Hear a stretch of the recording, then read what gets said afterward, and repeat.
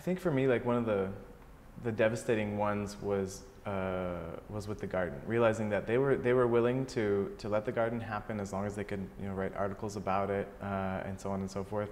But when it came to putting $500 in to save our garden space that cost $5,000 of student money through the Sustainable Action Fund, they wouldn't have it. So the lack of actual on the ground real support for these projects, and the fact that it's only where the camera shines, is a real big problem. Because the more these great projects are accidentally squashed by a tree that falls on top of them because the university doesn't care, the more these students are going to be discouraged and not continue to build these projects, and the more fragile and frail those student projects are going to be. You know, how long did it take to get the hive off the ground? How long does it take to expand the RealiTEA projects? How many years did it take for us to be able to turn the solar house into an actual demonstration site?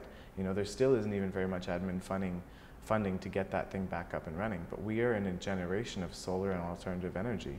We need to be stepping out in the forefront of that. So for me, I think it was realizing that there's a huge amount of fire, there's a huge amount of energy, there's a huge amount of passion in students and these student projects, and it's like, you know, throwing a handful of water into a blazing building that's on fire. It just, this intention gets dissipated and gets absorbed by the Concordia machine. And so on one end, Concordia has this grassroots green image that they want to promote, but internally they're not even supporting the seeds that they're incubating that could make them actually blossom into their own vision. So what they need to do is really turn around and look inside and support, value, and encourage the students and teachers that are supporting this.